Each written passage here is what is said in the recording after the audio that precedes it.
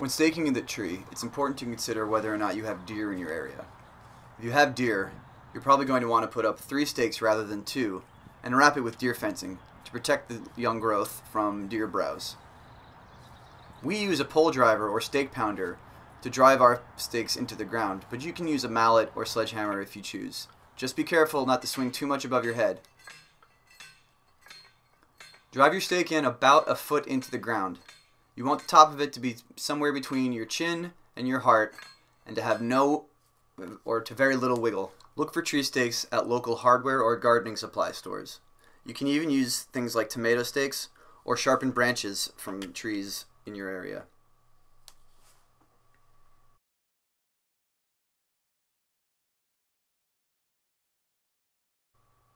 After you've driven your stakes in, you should tie your tree to at least 2 of these stakes.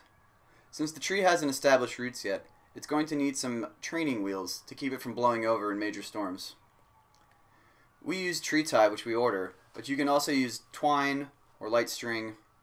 Just make sure that you don't leave it on the tree for over a year, or else the tree can start growing around the twine itself.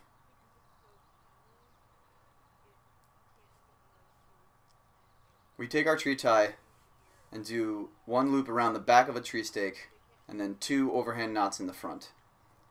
As long as your tree is secure though, you can tie it however you like. We also like to add a staple for extra security.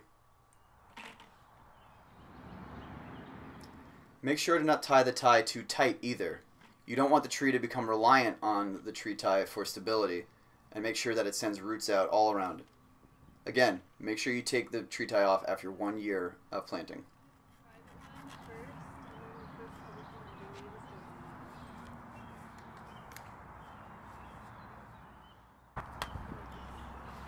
In order to protect from deer, we also add deer fencing or gardener's fencing around our stakes.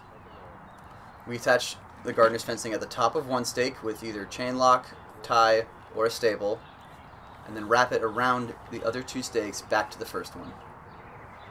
This will help keep the deer from browsing and damaging the branches and leaves of the tree. Certain trees are more susceptible to deer browsing or foraging than others, so be sure to research what type of tree you planted before deciding whether to install deer fencing.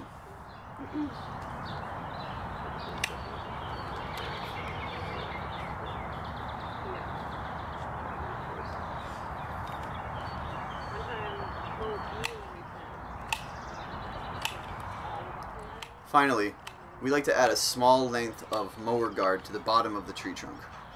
This isn't a necessary piece of equipment for your tree, but we do it because our trees are generally planted in public spaces with public mowers. So this will protect it from any potential weed whacker or mower damage. When it comes to mowing around your tree, try to stay around the mulch ring and keep away from the trunk as long as possible. You may need to lift up your deer fence and cut some of the weeds and grasses that grow in there by hand. Make sure to pull all weeds and grasses from around the mulch ring within the first year so that the tree has little competition when trying to establish its roots.